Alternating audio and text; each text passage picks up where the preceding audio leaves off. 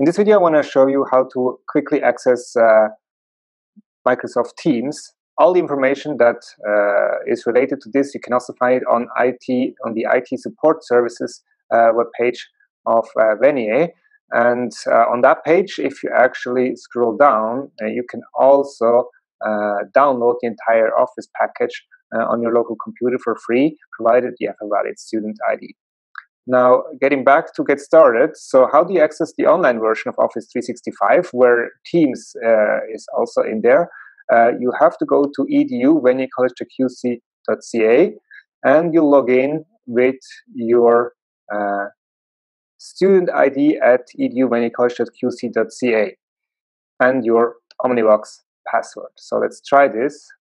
So for me as an employee, it's a bit different. I don't have the ID. I'm going to log in with my email address. And now here you have the overview of all your Microsoft apps, Outlook, where you access your email, you have your Word, your Excel, everything, and you have Teams. And if you click on Teams on the left button here, once it's loaded, you should see all the teams that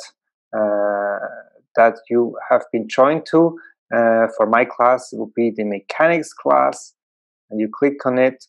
A topic for kinematics, I made a topic for labs, and I made a thread for work and energy.